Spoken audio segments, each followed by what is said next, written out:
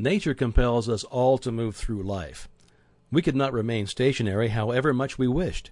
Every right-thinking person wants not merely to move through life like a sound-producing, perambulating plant, but to develop, to improve, and to continue the development mentally to the close of physical life. This development can occur only through the improvement of the quality of individual thought and the ideals, actions, and conditions that arise as a consequent.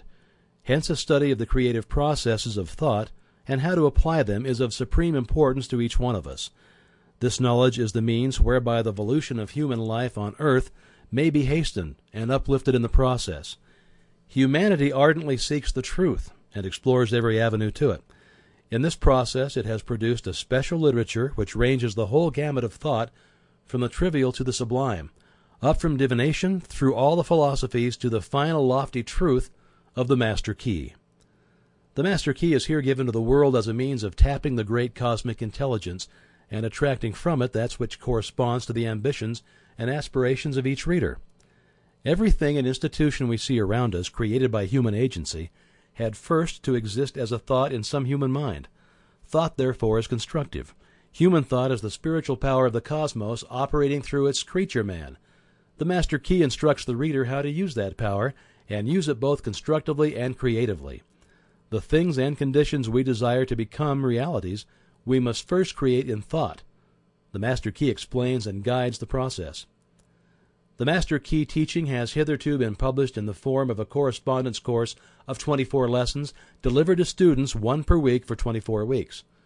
The reader who now receives the whole 24 parts at one time is warned not to attempt to read the book like a novel, but to treat it as a course of study and conscientiously to imbibe the meaning of each part, reading and rereading one part only per week before proceeding to the next. Otherwise, the latter parts will tend to be misunderstood, and the reader's time and money will be wasted. Used as thus instructed, the Master Key will make of the reader a greater, better personality, and equipped with a new power to achieve any worthy personal purpose, and a new ability to enjoy life's beauty and wonder. Introduction by F. H. Burgess.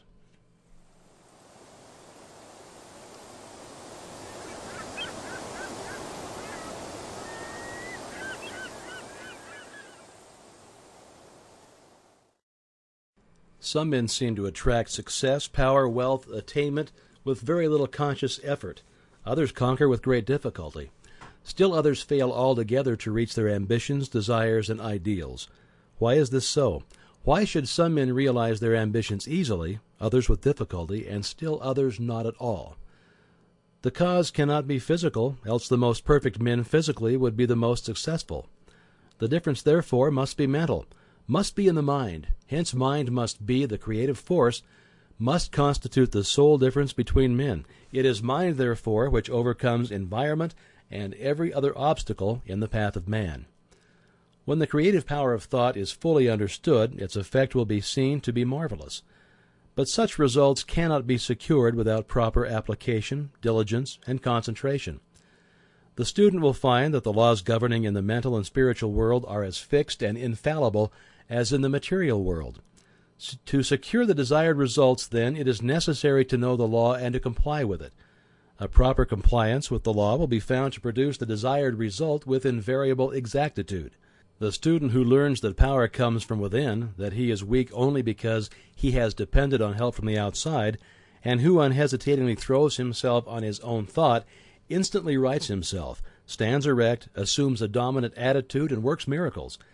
It is evident, therefore, that he who fails to fully investigate and take advantage of the wonderful progress which is being made in this last and greatest science will soon be as far behind as the man who would refuse to acknowledge and accept the benefit which have accrued to mankind through an understanding of the laws of electricity. Of course, mind creates negative conditions just as readily as favorable conditions, and when we consciously or unconsciously visualize every kind of lack, limitation, and discord, we create these conditions. This is what many are unconsciously doing all of the time. This law, as well as every other law, is no respecter of persons, but is in constant operation and is relentlessly bringing to each individual exactly what he has created. In other words, whatsoever a man soweth, that shall he also reap. Abundance, therefore, depends upon a recognition of the laws of abundance, and the fact that mind is not only the creator, but the only creator of all there is. Certainly nothing can be created before we know that it can be created and then make the proper effort. There is no more electricity in the world today than there was 50 years ago. But until someone recognized the law by which it could be made of service, we received no benefit.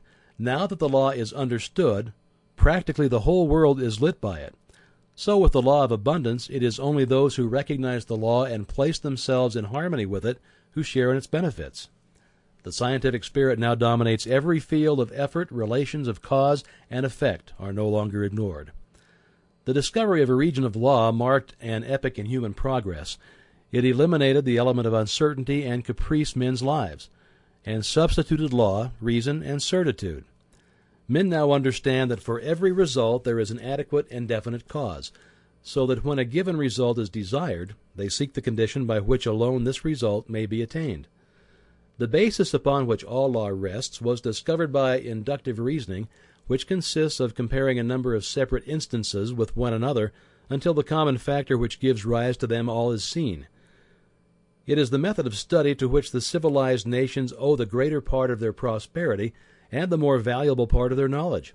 It has lengthened life, it has mitigated pain, it has spanned rivers, it has brightened the night with the splendor of day. It's extended the range of vision, accelerated motion, annihilated distance, facilitated intercourse, and enabled men to descend into the sea and into the air. What wonder, then, that men soon endeavored to extend the blessing of this system of study to their method of thinking, so that when it became plainly evident that certain results followed a particular method of thinking, it only remained to classify these results. This is method, and it's scientific, and it is the only method by which we shall be permitted to retain that degree of liberty and freedom which we've been accustomed to look upon as an inalienable right, because a people is safe at home and in the world only if national preparedness means such things as growing surpluses of health, accumulated efficiency in public and private business of whatever sort, continuous advance in the science and art of acting together, and the increasingly dominant endeavor to make all of these and all other aspects of national development centers and revolve about ascending life, single and collective, for which science, art, and ethics furnish guidance and controlling motives. The master key is based on absolute scientific truth, and will unfold the possibilities that lie dormant in the individual, and teach how they may be brought into powerful action, to increase the person's effective capacity, bringing added energy, discernment, vigor, and mental elasticity. The student who gains an understanding of the mental laws which unfolded will come into the possession of an ability to secure results hitherto undreamed of, and which has rewards hardly to be expressed in words. It explains the correct use of both the receptive and active elements of the mental nature, and instructs the students in the recognition of opportunity. It strengthens the will and reasoning powers and teaches the cultivation and best uses of imagination, desire, the emotion. It gives initiative, tenacity of purpose, wisdom of choice, intelligent sympathy, and a thorough enjoyment of life on its higher planes. The master key teaches the use of mind power, true mind power, not any of the substitutes and perversions. It has nothing to do with hypnotism, magic, or any of the more or less fascinating deceptions by which many are led to think that something can be had for nothing. The master key cultivates and develops the understanding which will enable you to control the body and thereby the health. It improves and strengthens the memory. It develops insight, the kind of insight which is so rare, the kind which is the distinguishing characteristic of every successful businessman, the kind which enables men to discern opportunity close at hand. For thousands fail to see the opportunities almost within their grasp while they are industriously working with situations which under no possibility can be made to realize any substantial return. The master key develops mental power, which means that others instinctively recognize that you are a person of force, of character, that they want to do what you want them to do.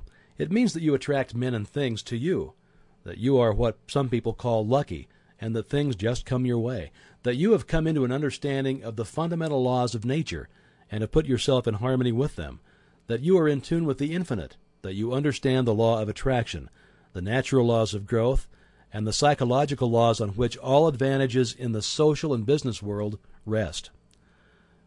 Mental power is creative power. It gives you the ability to create for yourself. It does not mean the ability to take something away from someone else. Nature never does things that way. Nature makes two blades for grass grow wherever one grew before, and mind power enables men to do the same thing. The master key develops insight and sagacity, increased independence, the ability and disposition to be helpful. It destroys distrust, depression, fear, melancholia, and every form of lack, limitation, and weakness. That includes pain and disease. It awakens buried talents, supplies initiative, force, energy, and vitality. It awakens an appreciation of the beautiful in art, literature, and in science. It has changed the lives of thousands of men and women by substituting definite principles for uncertain and hazy methods, and principles for the foundation upon which every system of efficiency must rest. Elbert Gary, the chairman of the United States Steel Corporation, said, "The services of advisors, instructors, efficiency experts in successful management are indispensable to most business enterprises of magnitude. But I deem the recognition and adoption of right principles vastly more important. The master key teaches right principles and suggests methods for making a practical application of those very same principles. In that it differs from every other course of study, it teaches that the only possible value which can attach to any principle is in its application. Many read books, take home study courses, attend lectures all of their lives without ever making any progress in demonstrating the value of the principles involved. The master key suggests methods by which the value of the principles taught may be demonstrated and put in actual practice in the daily experience. There is a change in the thought of the world. This change is silently transpiring in our midst and is more important than any which the world has undergone since the downfall of paganism. Science has of late made such vast discoveries, has revealed such an infinity of resources, has unveiled such enormous possibilities and such unsuspected forces, that scientific men more and more hesitate to affirm certain theories as established, and indubitably or to deny certain other theories as absurd or impossible. And so a new civilization is being born. Customs, creeds, and cruelty are passing. Vision, faith, and service are taking their place. The fetters of tradition are being melted off from humanity, and as the dross of materialism is being consumed, thought is being liberated, and truth is rising full-orbed before an astonished multitude. The whole world is on the eve of a new consciousness, a new power, and a new consciousness, a new power, a new realization of the resources within itself. The last century saw the most magnificent material progress in history. The present century will produce the greatest progress in mental and spiritual power.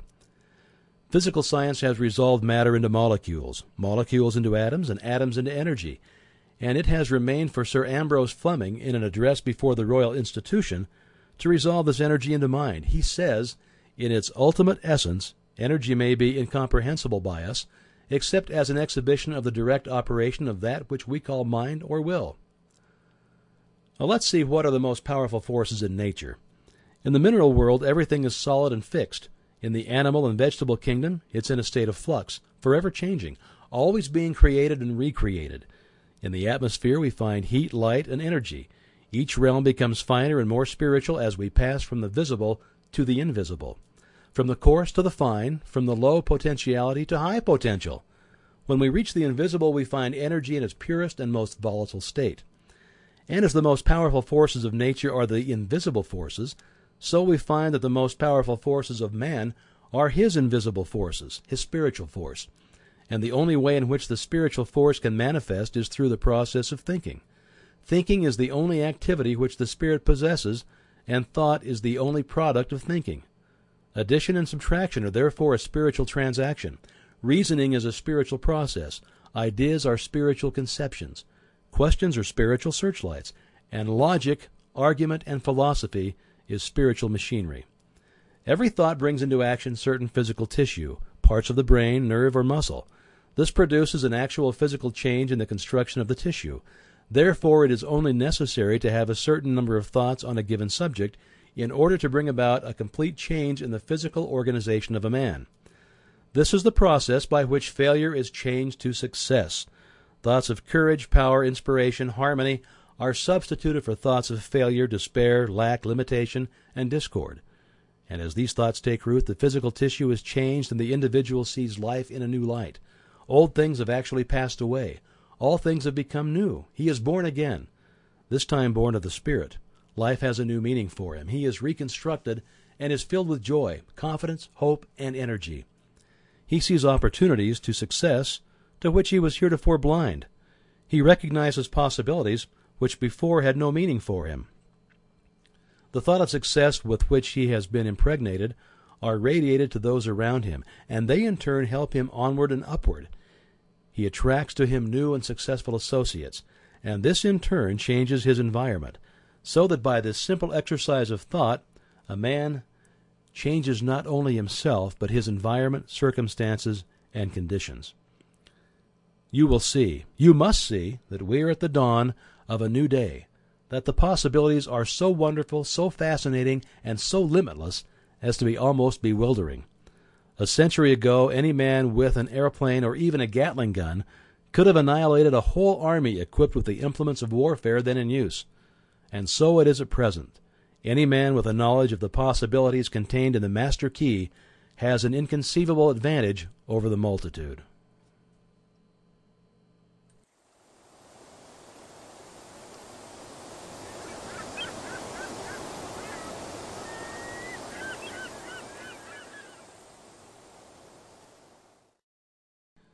The Master Key System. It is my privilege to enclose herewith Part 1 of the Master Key System. Would you bring into your life more power to get the power consciousness, more health to get the health consciousness, more happiness, get the happiness consciousness? Live the spirit of these things until they become yours by right. It will then become impossible to keep them from you. The things of the world are fluid to a power within man by which he rules them. You need not acquire this power. You already have it. But you want to understand it. You want to use it. You want to control it. You want to impregnate yourself with it so that you can go forward and carry the world before you. Day by day, as you go on, and as you gain momentum, as your inspiration deepens, as your plans crystallize, as you gain understanding, you'll come to realize that this world is no dead pile of stones and timber, but it is a living thing. It's made up of the beating hearts of humanity. It is a thing of life and beauty. It is evident that it requires understanding to work with material of this description, but those who come into this understanding are inspired by a new light, a new force. They gain confidence and greater power each day. They realize their hopes and their dreams come true. Life has a deeper, fuller, clearer meaning than ever before. And now, Part 1. Chapter 1. That much gathers more is true on every plane of existence, and that loss leads to greater loss is equally true. Mind is creative, and conditions, environment, and all experiences in life are the result of our habitual or predominant mental attitude. The attitude of mind necessarily depends upon what we think. Therefore, the secret of all power, all achievement, and all possession depends upon our method of thinking. This is true because we must be before we can do. And we can do only to the extent which we are, and what we are depends upon what we think. We cannot express powers that we do not possess. The only way by which we may secure possession of power is to become conscious of power, and we can never become conscious of power until we learn that all power is from within. There is a world within, a world of thought and feeling and power, of light and life and beauty, and although invisible, its forces are mighty. The world within is governed by mind. When we discover this world, we shall find the solution for every problem, the cause for every effect, and since the world within is subject to our control, all laws of power and possessions are also within our control. The world without is a reflection of the world within. What appears without is what has been found within. In the world within may be found infinite wisdom, infinite power, infinite supply of all that is necessary waiting for unfoldment, development, and expression. If we recognize these potentialities in the world within, they will take form in the world without. Harmony in the world within will be reflected in the world without by harmonious conditions, agreeable surroundings, the best of everything. It's the foundation of health and a necessary essential to all greatness, all power, all attainment, all achievement, and all success. Harmony in the world within means the ability to control our thoughts and to determine for ourselves how any experience is to affect us. Harmony in the world within results in optimism and affluence. Affluence within results in affluence without. The world without reflects the circumstances and the conditions of the consciousness within. If we find wisdom in the world within, we shall have the understanding to discern the marvelous possibilities that are latent in the world within, and we shall be given the power to make these possibilities manifest in the world without. As we become conscious of the wisdom in the world within, we mentally take possession of this wisdom, and by taking mental possession, we come into actual possession of the power and wisdom necessary to bring into manifestation the essentials necessary for our most complete and harmonious development. The world within is the practical world in which the men and women of power generate courage, hope, enthusiasm, confidence, trust, and faith, by which they are given the fine intelligence to see the vision and the practical skill to make that vision real. Life is an unfoldment, not accretion. What comes to us in the world without is what we already possess in the world within. All possession is based on consciousness. All gain is the result of an accumulative consciousness. All loss is the result of a scattering consciousness. Mental efficiency is contingent upon harmony. Discord means confusion. Therefore, he who would acquire power must be in harmony with natural law. We are related to the world without by the objective mind. The brain is the organ of this mind, and the cerebrospinal system of nerves puts us in conscious communication with every part of the body. This system of nerves responds to every sensation of light, heat, odor, sound, and taste. When this mind thinks correctly, when it understands the truth, when the thoughts sent through the cerebrospinal nervous system to the body are constructive, these sensations are pleasant and harmonious. The result is that we build strength, vitality, and all constructive forces into our body.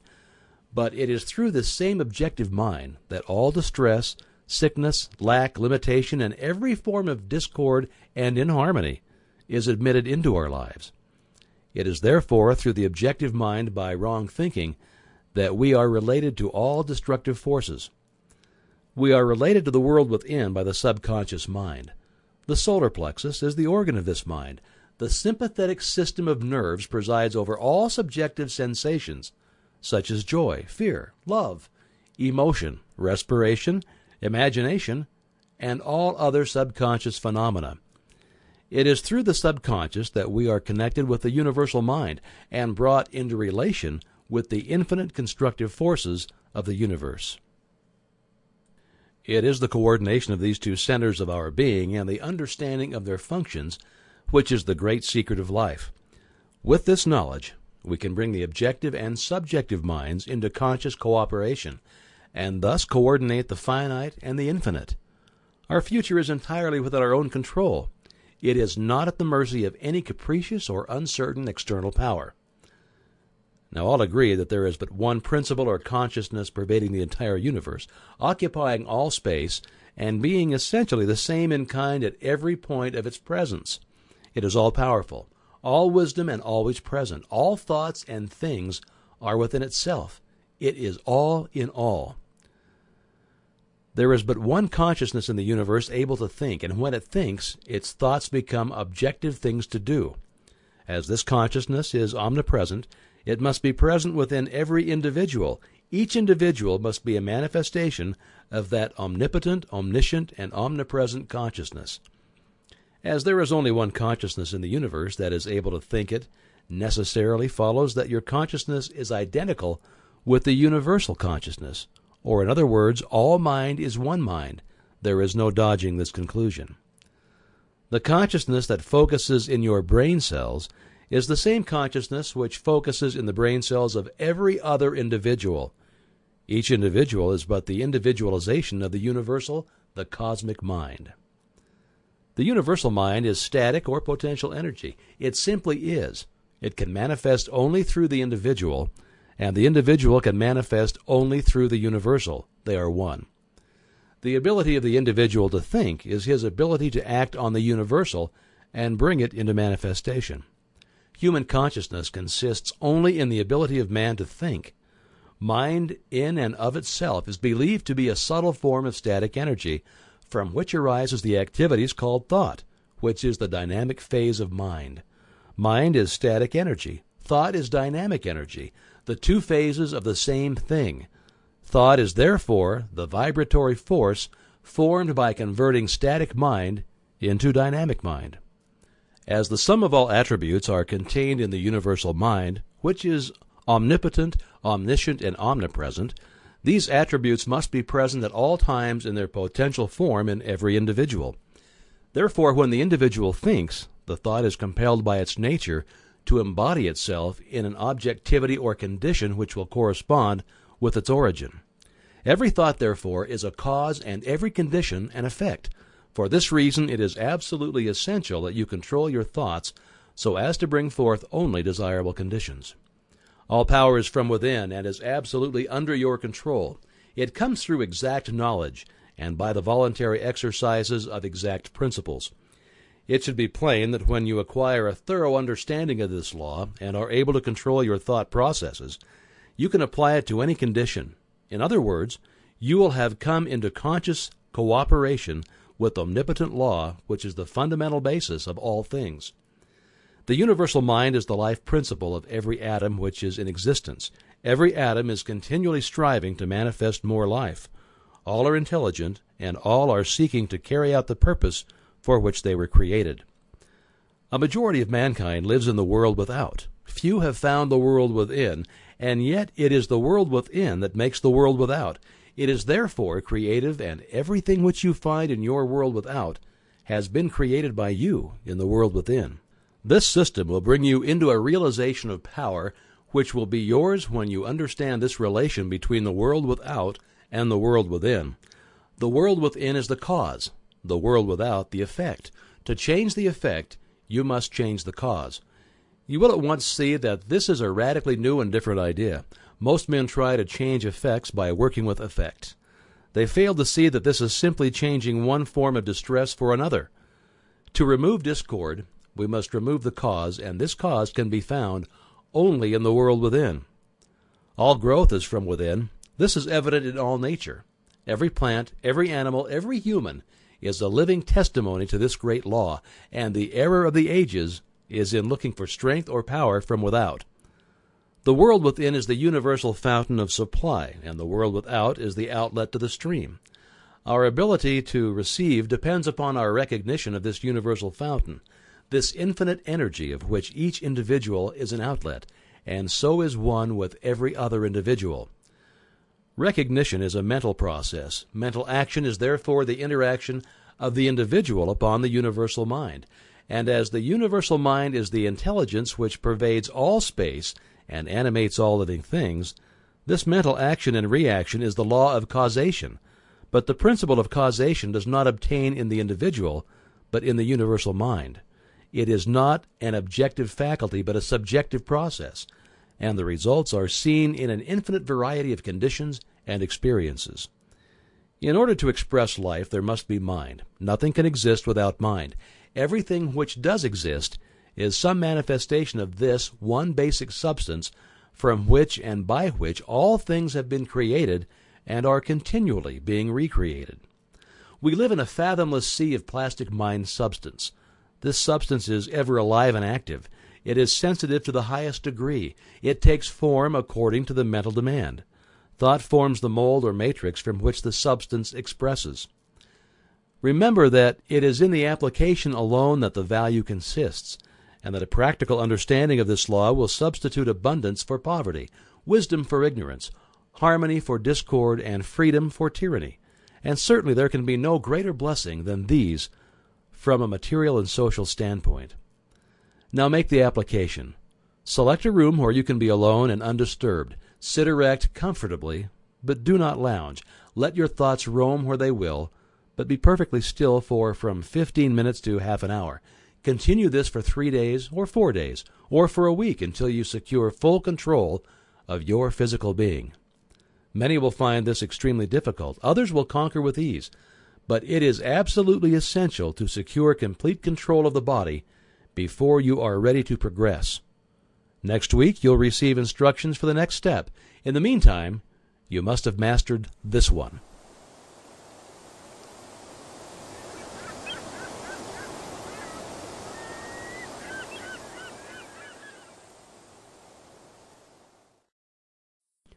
Our difficulties are largely due to confused ideas and ignorance of our true interests. The great task is to discover the laws of nature to which we are to adjust ourselves. Clear thinking and moral insight are therefore of incalculable value.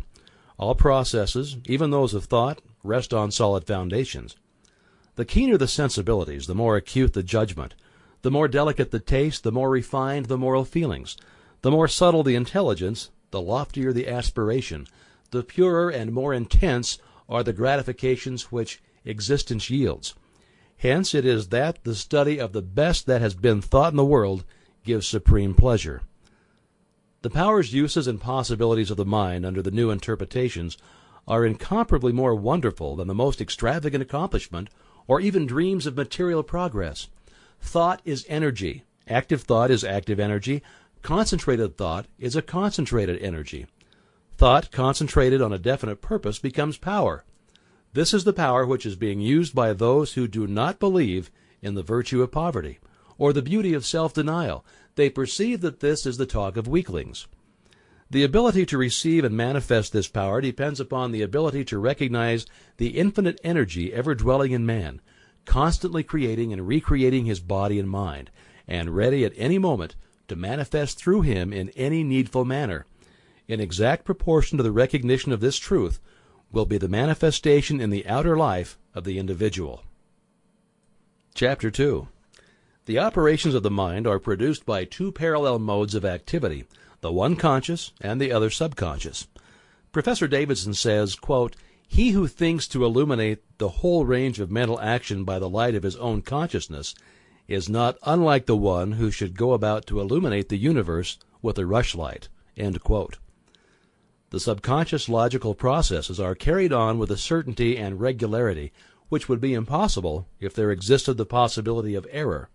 Our mind is so designed that it prepares for us the most important foundations of cognition, whilst we have not the slightest apprehension of the modus operandi. The subconscious soul, like a benevolent stranger, works and makes provisions for our benefit, pouring only the mature fruit into our lap.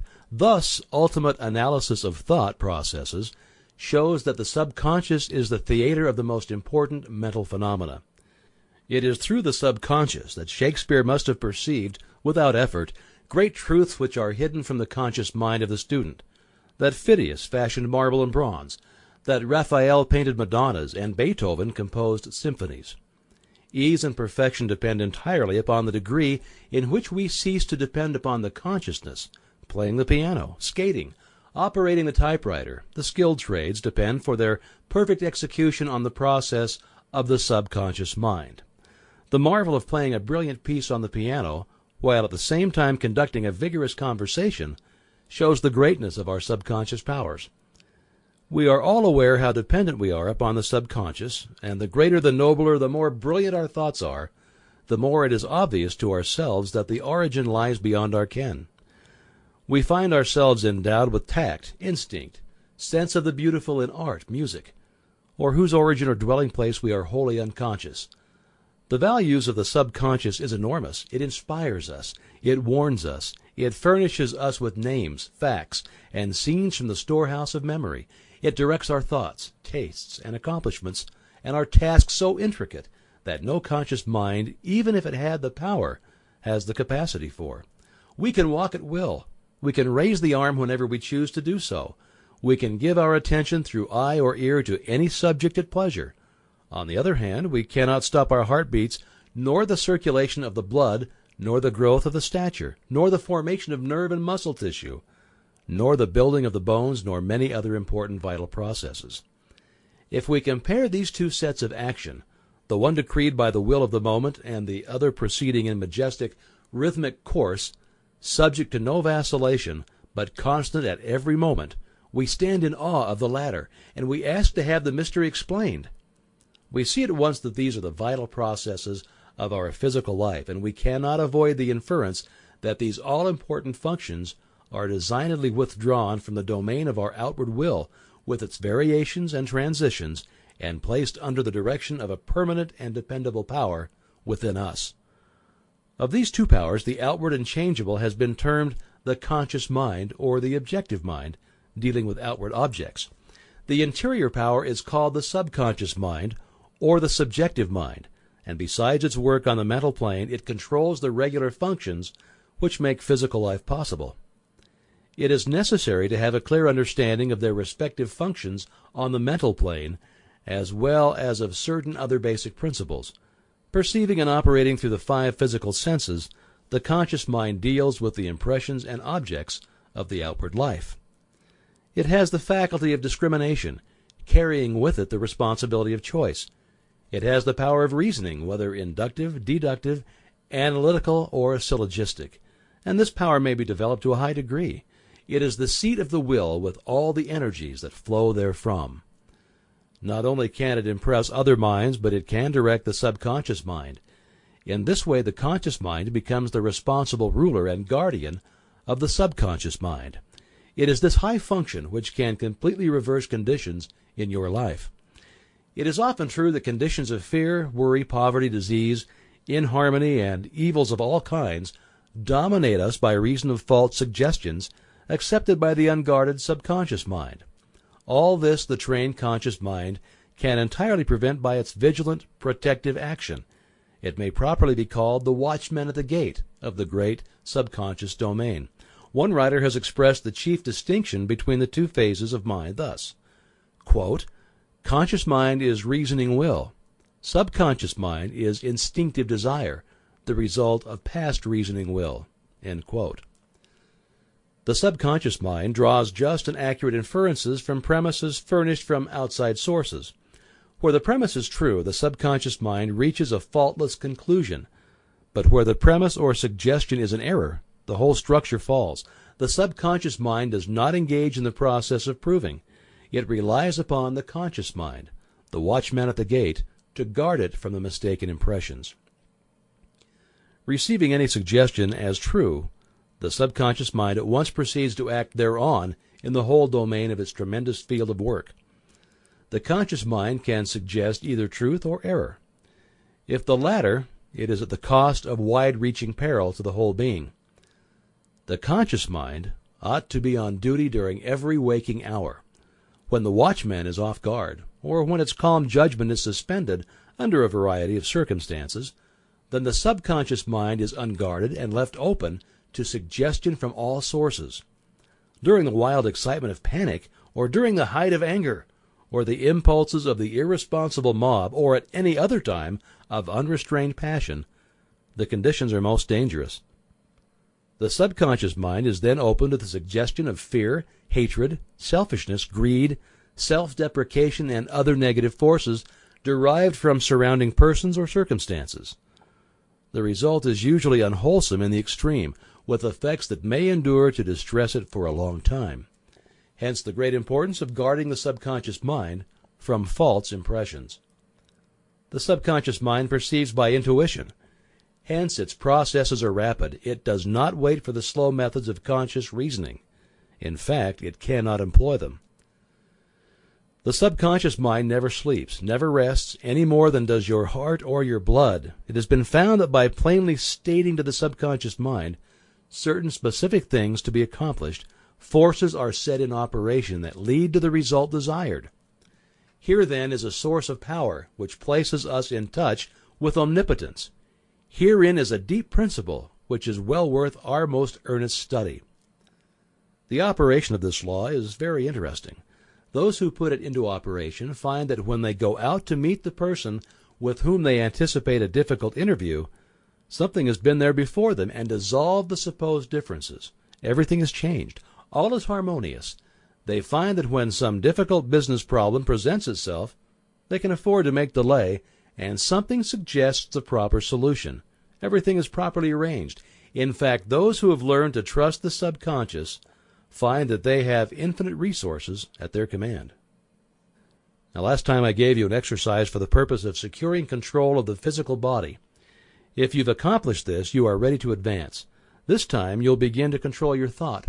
Always take the same room, the same chair, and the same position, if possible. In some cases, it is not convenient to take the same room. In this case, simply make the best use of such conditions as may be available. Now be perfectly still as before, but inhibit all thought. This will give you control over all thoughts of care, worry, and fear, and will enable you to entertain only the kind of thoughts that you desire. Continue this exercise until you gain complete mastery. You'll not be able to do this for more than a few moments at a time, but the exercise is valuable because it will be a very practical demonstration of the great number of thoughts which are constantly trying to gain access into your mental world.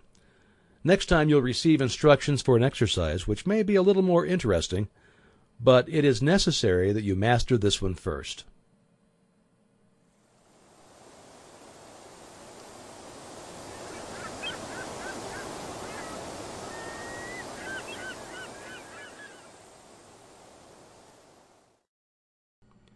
You have found that the individual may act on the universal, and that the result of this action and interaction is cause and effect. Thought, therefore, is the cause, and the experiences with which you meet in life are the effect. Eliminate, therefore, any possible tendency to complain of conditions as they have been or as they are, because it rests with you to change them and make them what you would like them to be. Direct your effort to a realization of the mental resources always at your command, from which all real and lasting power comes. Persist in this practice until you come to a realization of the fact that there can be no failure in the accomplishment of any proper object in life if you but understand your power and persist in your object, because the mind forces are ever ready to lend themselves to a purposeful will in the effort to crystallize thought and desire into actions, events, and conditions. Whereas in the beginning of each function of life and each action is the result of conscious thought, the habitual actions become automatic, and the thought that controls them passes into the realm of the subconscious. Yet it is just as intelligent as before. It is necessary that it becomes automatic or subconscious in order that the self-conscious mind may attend to other things. The new actions will, however, in their turn, become habitual, then automatic, and then subconscious, in order that the mind again may be freed from this detail and advanced to still other activities. When you realize this, you will have found a source of power which will enable you to take care of any situation in life which may develop. And now part 3. The necessary interaction of the conscious and subconscious mind requires a similar interaction between the corresponding systems of nerves. Judge Troward indicates the very beautiful method in which this interaction is effected. He says, and I quote, "The cerebrospinal system is the organ of the conscious mind, and the sympathetic is the organ of the subconscious. The cerebrospinal is the channel through which we receive conscious perception from the physical senses and exercise control over the movements of the body. This system of nerves has its center in the brain." End quote. The sympathetic system has its center in a ganglionic mass at the back of the stomach known as the solar plexus, and is the channel of that mental action which unconsciously supports the vital functions of the body. The connection between the two systems is made by the vagus nerve, which passes out of the cerebral region as a portion of the voluntary system to the thorax, sending out branches to the heart and lungs, and finally passing through the diaphragm. It loosens its outer coating and becomes identified with the nerves of the sympathetic system, so forming a connecting link between the two and making man physically a single entity. We have seen that every thought is received by the brain, which is the organ of the conscious. It is here subjected to our power of reasoning. When the objective mind has been satisfied that the thought is true, it is sent to the solar plexus, or the brain of the subjective mind, to be made into our flesh, to be brought forth into the world as reality. It is then no longer susceptible to any argument whatever.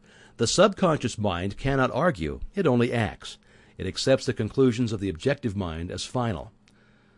The solar plexus has been likened to the sum of the body because it is a central point of distribution for the energy which the body is constantly generating. This energy is very real energy, and this sun is a very real sun, and the energy is being distributed by very real nerves to all parts of the body and is thrown off in an atmosphere which envelops the body. If this radiation is sufficiently strong, the person is called magnetic. He is said to be filled with personal magnetism. Now, such a person may wield an immense power for good. His presence alone will often bring comfort to the troubled minds with which he comes in contact. When the solar plexus is in active operation and is radiating life, energy, and vitality to every part of the body and to every one whom he meets, the sensations are pleasant. The body is filled with health, and all with whom he comes in contact experience a pleasant sensation.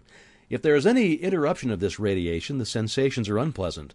The flow of life and energy to some part of the body is stopped, and this is the cause of every ill to the human race, physical, mental, or environmental. Physical, because the sun of the body is no longer generating sufficient energy to vitalize some part of the body. Mental, because the conscious mind is dependent upon the subconscious mind for the vitality necessary to support its thought.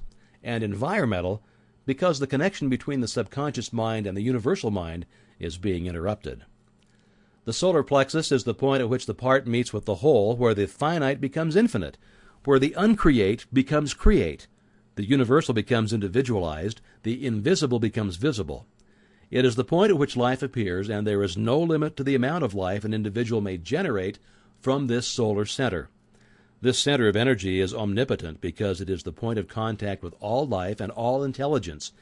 It can, therefore, accomplish whatever it is directed to accomplish, and herein lies the power of the conscious mind. The subconscious can and will carry out such plans and ideas as may be suggested to it by the conscious mind. Conscious thought, then, is the master of this sun center from which the life and energy of the entire body flows, and the quality of the thought which we entertain determines the quality of the thought which this sun will radiate, and the character of the thought which our conscious mind entertains will determine the character of the thought which this sun will radiate, and the nature of the thought which our conscious mind entertains will determine the nature of thought which the sun will radiate, and consequently will determine the nature of the experience which will result. It is evident, therefore, that all we have to do is let our light shine. The more energy we can radiate, the more rapidly shall we be enabled to transmute undesirable conditions into sources of pleasure and profit. The important question, then, is how to let this light shine and how to generate this energy. Non-resistant thought expands the solar plexus. Resistant thought contracts it. Pleasant thought expands it. Unpleasant thought contracts it. Thoughts of courage, power, confidence, and hope all produce a corresponding state. But the one arch enemy of the solar plexus which must be absolutely destroyed before there is any possibility of letting any light shine is fear. This enemy must be completely destroyed. He must be eliminated. He must be expelled forever. He is the cloud which hides the sun, which causes a perpetual gloom. It is this personal devil which makes men fear the past, the present, and the future, fear themselves, their friends, and their enemies, fear everything and everybody. When fear is effectually and completely destroyed, your light will shine. The clouds will disperse, and you'll have found the source of power, energy, and life. When you find that you're really one with the infinite power, and when you can consciously realize that this power, by a practical demonstration of your ability to overcome any adverse condition by the power of your thought, then you will have nothing to fear. Fear will have been destroyed, and you will have come into possession of your birthright. It is our attitude of mind toward life which determines the experiences with which we are to meet. If we expect nothing, we shall have nothing. If we demand much, we shall receive the greater portion. The world is harsh only as we fail to assert ourselves. The criticism of the world is bitter only to those who cannot compel room for their ideas. It is fear of this criticism that causes many ideas to fail to see the light of day. But the man who knows that he has a solar plexus will not fear criticism or anything else. He will be too busy radiating courage, confidence, and power. He will anticipate success by his mental attitude. He will pound barriers to pieces. He will leap over the chasm of doubt and hesitation which fear places in his path. A knowledge of our ability to consciously radiate health, strength, and harmony will bring us into a realization that there is nothing to fear because we're in touch with infinite strength. Now, this knowledge can be gained only by making practical application of this information. We learn by doing. Through practice, the athlete becomes powerful. As the following statement is of considerable importance, I will put it in several ways so that you cannot fail to get the full significance of it. If you are religiously inclined, I would say that you can let your light shine. If your mind has a bias toward physical science, I would say that you can wake the solar plexus. Or if you prefer the strictly scientific interpretation, I will say that you can impress your subconscious mind. I've already told you what the result of this impression will be. It is the method in which you are now interested. You've already learned that the subconscious is intelligent and that it is creative and responsive to the will of the conscious mind. What then is the most natural way of making the desired impression? Mentally concentrate on the object of your desire. When you are concentrating, you are impressing the subconscious. This is not the only way, but it is a simple and effective way, and the most direct way, and consequently the way in which the best results are secured. It is the method which is producing such extraordinary results that many think that miracles are being accomplished. It is the method by which every great inventor, every great financier, every great statesman has been enabled to convert the subtle and invisible force of desire, faith, and confidence into actual, tangible, concrete facts in the objective world. The subconscious mind is a part of the universal mind. The universal is the creative principle of the universe. A part must be the same in kind and quality as the whole. This means that this creative power is absolutely unlimited. It is not bound by precedent of any kind, and consequently has no prior existing pattern by which to apply its constructive principle. We have found that the subconscious mind is responsive to our conscious will, which means that the unlimited creative power of the universal mind is within control of the conscious mind of the individual. When making a practical application of this principle, in accordance with the exercises given in the subsequent lessons, it is well to remember that it is not necessary to outline the method by which the subconscious will produce the results you desire. The finite cannot inform the infinite. You are simply to say what you desire, not how you are to obtain it. You are the channel by which the undifferentiated is being differentiated, and this differentiation is being accomplished by appropriation. It only requires recognition to set causes in motion, which will bring about results in accordance with your desire, and this is accomplished because the universal can act only through the individual, and the individual can act only through the universal. They are one. For your exercise this week, I will ask you to go to one step further. I want you to not only be perfectly still and inhibit all thought as far as possible, but relax. Let go. Let the muscles take their normal condition. This will remove all pressure from the nerves and eliminate that tension which so frequently produces physical exhaustion. Physical relaxation is a voluntary exercise of the will, and the exercise will be found to be of great value as it enables the blood to circulate freely to and from the brain and the body. Tension leads to mental unrest and abnormal mental activity of the mind. It produces worry, care, fear, and anxiety. Relaxation is therefore an absolute necessity in order to allow the mental faculties to exercise the greatest freedom. Make this exercise as thorough and complete as possible.